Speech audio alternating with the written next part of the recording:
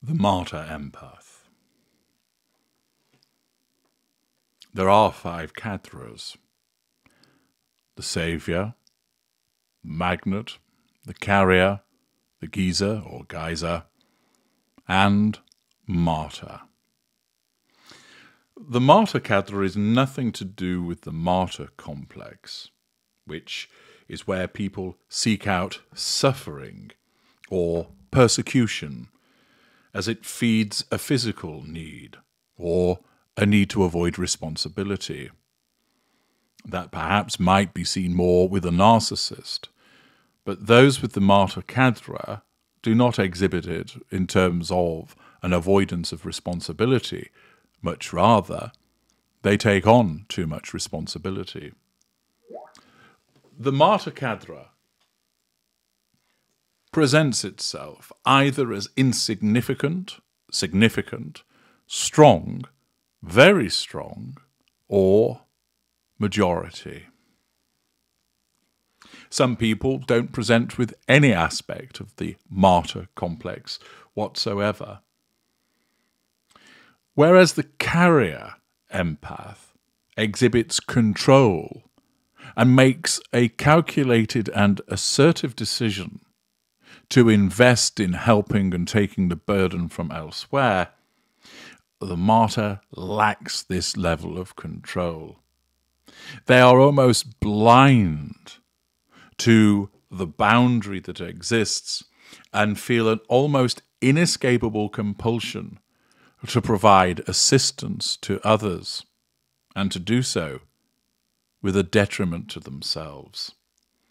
Whereas the carrier will give of themselves, but has a natural innate buffer whereby they will halt the behavior as they essentially recognize that they have given enough.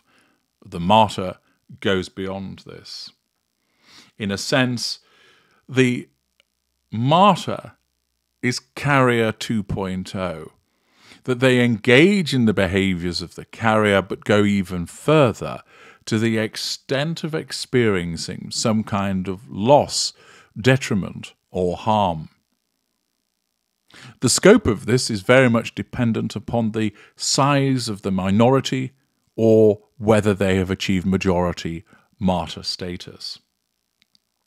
Where it's majority martyr status on a day-to-day basis, the giving till it hurts governs their overall decision-making and behaviors. Where it's a minority aspect, there are only particular aspects of that individual's interaction with a narcissist and with other people that becomes affected by the martyr cadre, so that they engage in behaviors which cause them a problem. So, for example, they may act as a carrier in many other aspects of the dynamic with the narcissist, but when it comes to money, they provide money to the narcissist with no expectation of repayment, that they repeatedly allow themselves to be drained financially by the narcissist because they deem that that is acceptable. They don't allow themselves, for instance, to be drained with regard to energy or time, but it is that aspect of money where they have that susceptibility.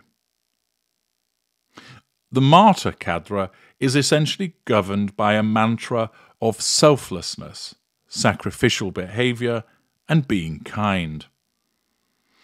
Martyrs invariably minimize their own accomplishment. Whilst empaths don't go around shouting from the rooftops as to what they are, that is more likely an unaware mid-range narcissist who believes that they're an empath, it's certainly the case with the martyr that they very much hide their light under their bushel. They dismiss their own actions with a shrug. They do not want attention to be drawn to their sacrifices.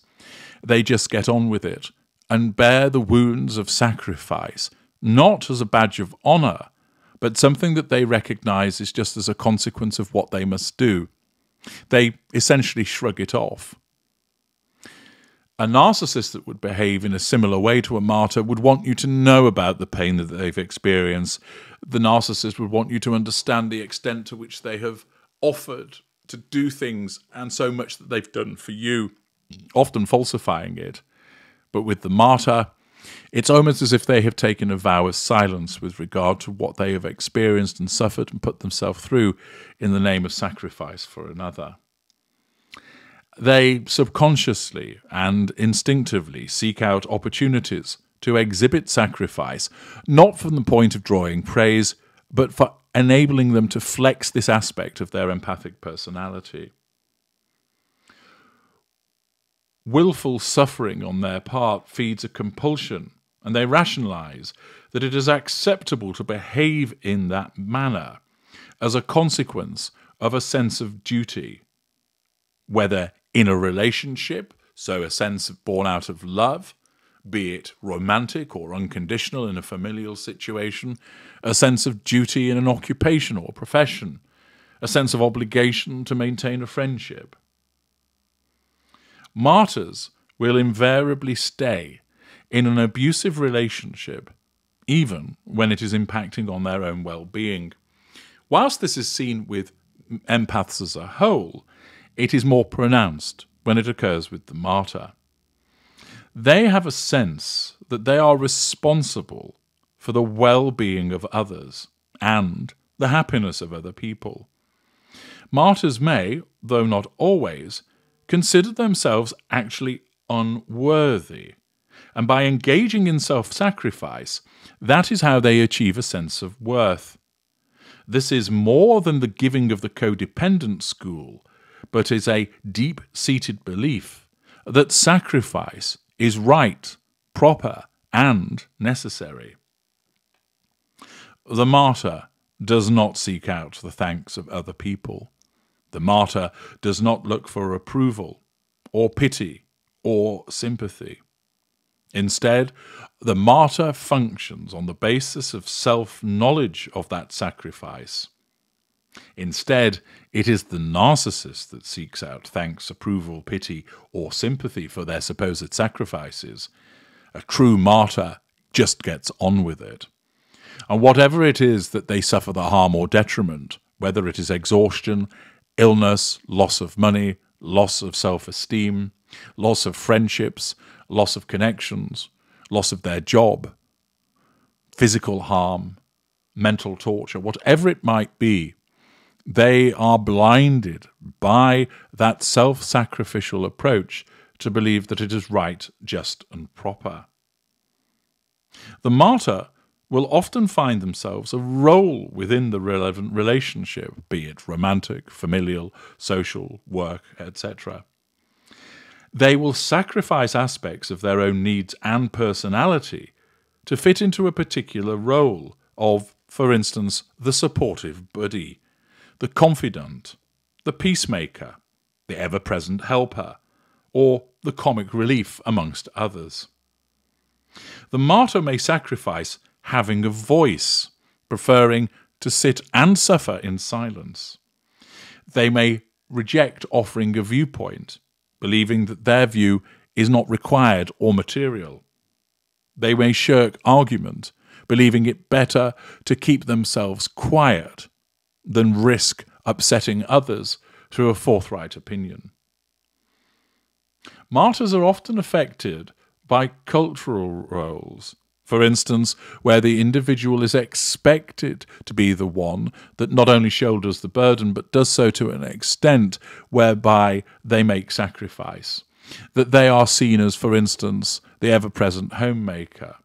That they are expected to be the one that is nurturing and empathic, no matter what the circumstances, no matter what trials and tribulations come their way.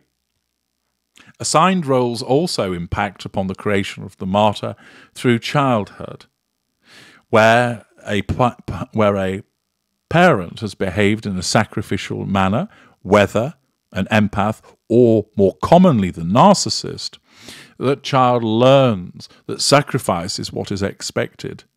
Of course, the sacrifice of the narcissist is self-seeking and self-serving, but the empathic individual that looks upon such behaviours becomes conditioned to believe as a child that sacrifice is the right way forward. In terms of the narcissists that seek out the martyr, This commonly is amongst lesser narcissists, because the individual that caters for their inherent laziness must be seen as a good thing, and therefore the lower lesser and middle lesser are unconsciously drawn to those with the Martyr cadre, usually to be found as significant and strong. Upper lesser type B are particularly drawn to those that engage in sacrifice because it caters to their bullying nature. That the bold, brash, bullying and belligerent upper lesser type B can really issue harsh demands of the Martyr cadre of empath, with the expectation that they will scurry around, flagellating themselves, almost working themselves to death in order to fulfill the ridiculous demands of the upper lesser type B. Mid-range narcissists are generally less concerned about the exhibition of martyr as a consequence of them believing themselves to be a good person, although exceptions are seen with the middle range type B, that their self-indulgent whining often requires a sacrificial individual to put up with it. To some extent, upper mid-range will look for a sliver of martyr also, as a consequence of their superiority and the belief that that person is submissive to them. Amongst the graters, it is usually sought by lower greater and upper greater. Lower greater because of their more bullying nature of themselves, their rather less polished approach of being the iron fist and the velvet glove. So to have somebody that will go the extra mile to cater for the very busy world of the lower greater, often found in military and political arenas, is particularly useful.